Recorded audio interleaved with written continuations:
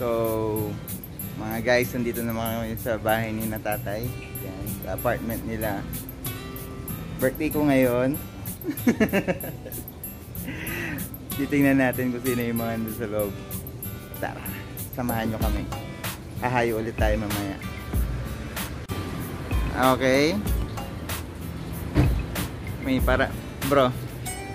May parating, bro. Okay. Yan na natin yan. Sino? Who's coming?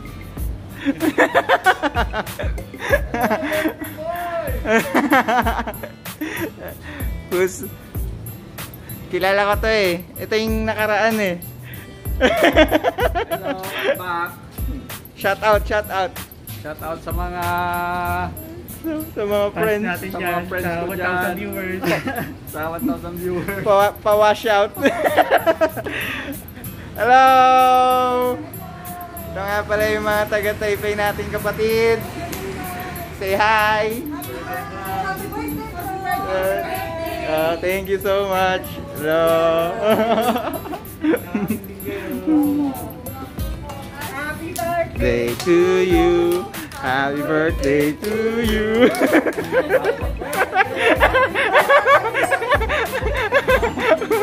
Birthday to you. Thank you. To see Hunter today. We'll come to see Hunter. Okay, we're gonna go see who's here. We're gonna go see who's there. See who's here to see Hunter. Who's here to see Hunter?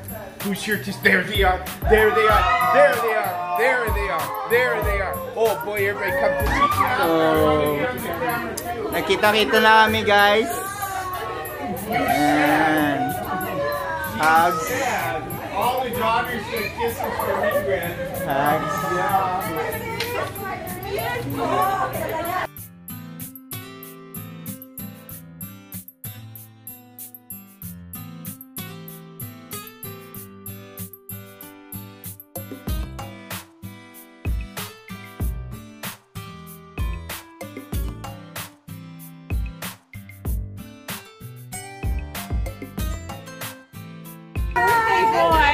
Ah, thank you.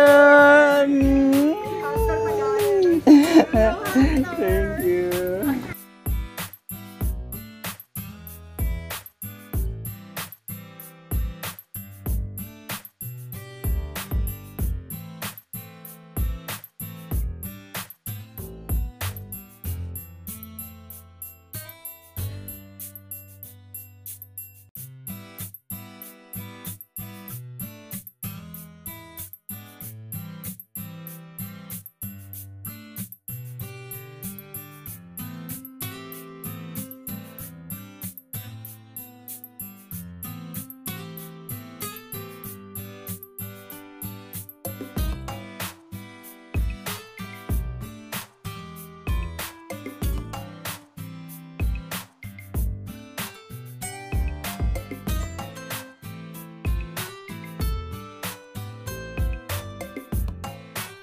Talk like the world, do our religious activities, call ourselves Christian, but there was no Christian in it. And when everybody else knows my testimony, but when I realized I was not a Christian, I spent 2 years in clinical depression on the bed. I thought I was unforgivable. I thought I committed the unforgivable sin. I'm a false teacher. So when God did save me, I mean, I couldn't believe it. I just couldn't believe I was saved. And so that was for me and Ingrid. We were both false converts for 34 years. So Talakad na kami ngayon. Saan tayo pupunta, bro? Sa pizza. Pizza Hut. Before tayo umayo, kakain muna tayo. Kakatapos lang ng church service namin. So ito po yung mga galing Taipei. Yan. We're going to the best pizza in the world. Yeah. Starbucks mo na hinigop ni, Ni Hunter. Yan. This is Sis Marjorie. Sis Linne. Yeah. That's my phone. Right. We're going to pizza. So mga guys, Kasama ko ngayon mga taga-Taipei yan, si Wilma, si Marjorie, si Jella, at si Kuya Nicodemus. Yan. So, si Van. Pupunta kami ngayon ng pizzahan. Medyo magpapakasarap muna tayo ng pagkain dito. Bago tayo humayo. Ahayos sila. First evangelism nila. Yay! And ito yung nagbabalik ng Taichung nating kapatid, si Brother Romel, pangalawa niya na ngayon. And si Brother Mark, yan, first evangelism niya rin. Yan. At yung kasama natin, Brother Byron is here. Yeah. Did you see the Brother Romel first evangelism? I queued it up. That's next. Yeah. So, si Linne is here. Yeah. Pa-wash out naman. Band melody.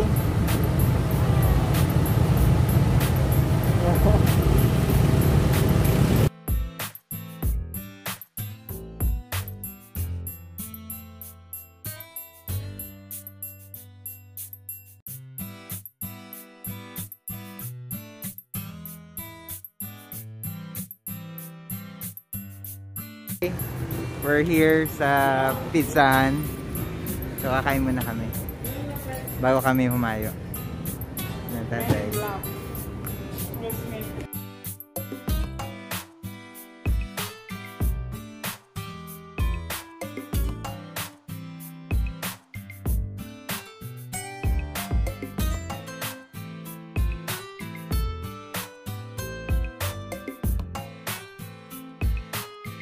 So watch out to my 72K subscriber.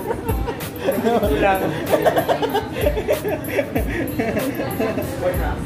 lang K. Romel, are you out of this group? The world is ending and now you're doing something. What?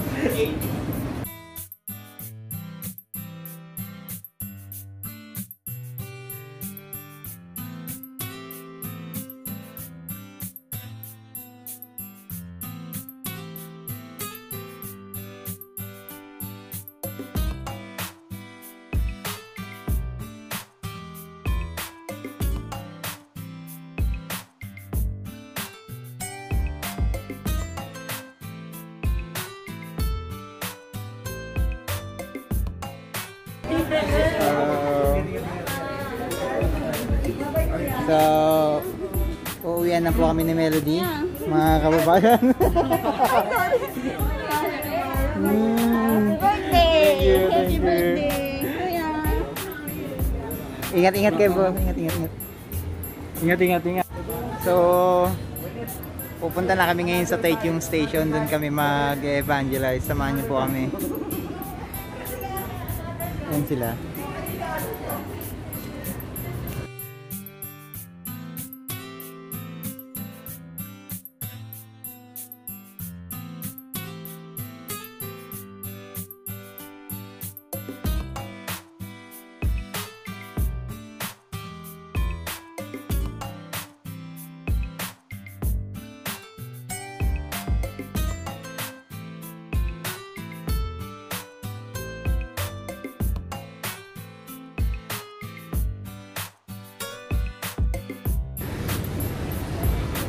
Dito na kami ngayon sa Taichung.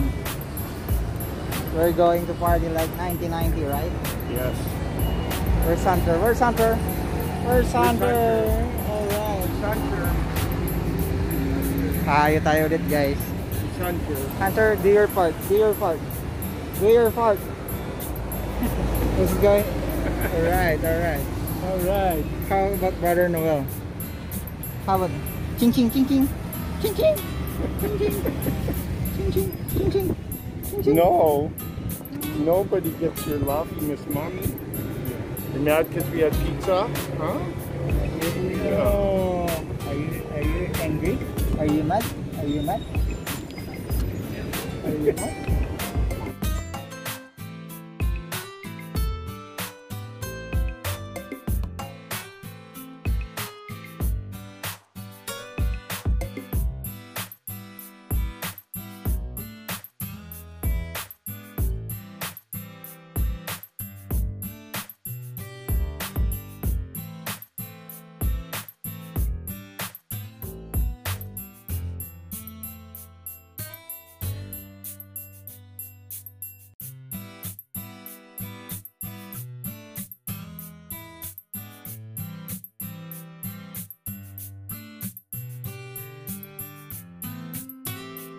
Dito namin sa Taichung. Yeah. Yo, what's good, Stephen the Lead, right? Chillin', fam. How you doing?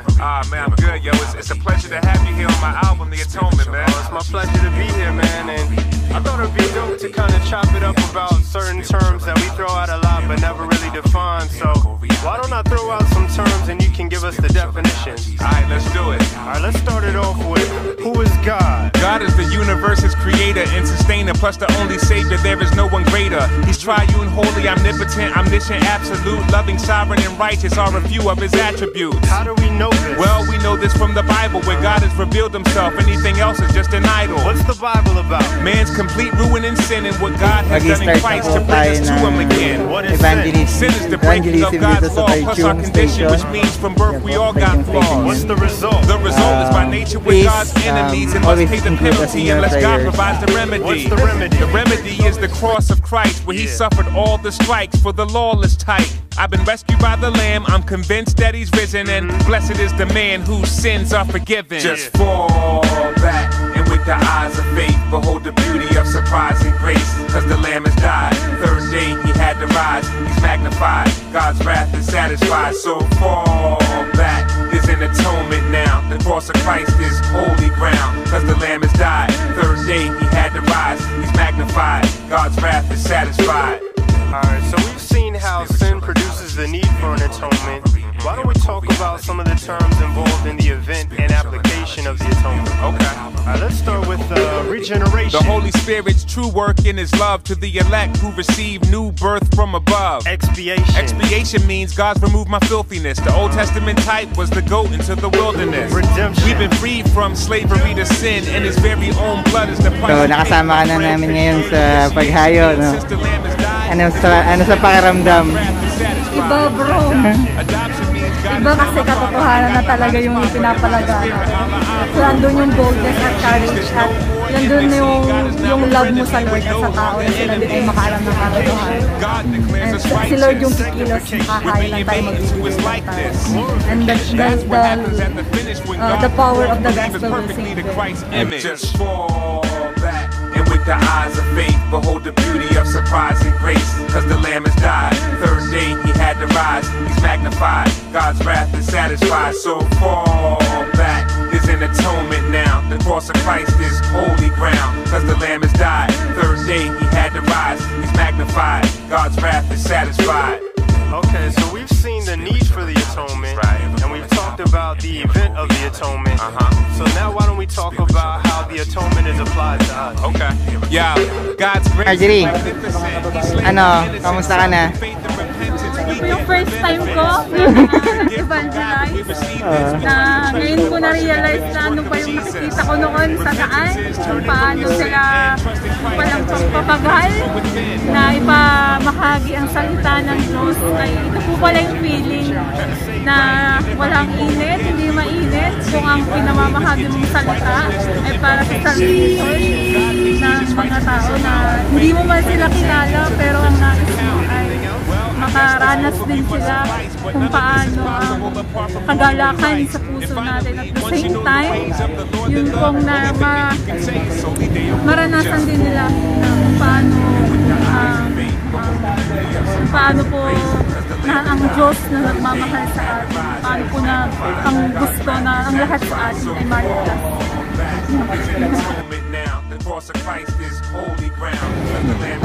Si Ate Selly, kamusta? Nandito po tayo ngayon sa ating pag-evangelize dito po sa Taichung at napakabuti po ng Panginoon dahil binigyan niya tayo ng pagkakataon para may pamahagi po o napaka-importante gusto niyang mangyari sa atin na pagmapahagi ang kanyang salita. Actually, hindi lang po ito Tagalog, meron din po ditong Indonesian, Vietnamese at para sa mga Taiwanese. At napakasaya po na maging bahagi nito na ipamahagi ang kanyang salita. Kaya sana po, yun nga po, ipamumuhay natin ito at kung ano po yung nalalaman natin, ipamahagi po natin sa ating kapwa. At yun nga po, yung pagmamahal sa ating puso natin ay panatilihin natin. Magmahal sa ating kapwa at maglingkod sa Panginoon. Dahil yun po ang napakasarap na dapat natin gawin sa ating buhay. Maging parte po tayo ng kanyang magiging servant sa pagiging makatotohanan. At yun lang po, praise God. Salamat po. Okay, how's your first street evangelism with us? Very overwhelming that this is my first time evangelizing from a different country. It's so hard, but it's pretty overwhelming. Yeah. Because I'm very happy right now, and my emotion cannot explain how I feel right now. I thank God for such a privilege for having me here in giving practice of the salvation of other people.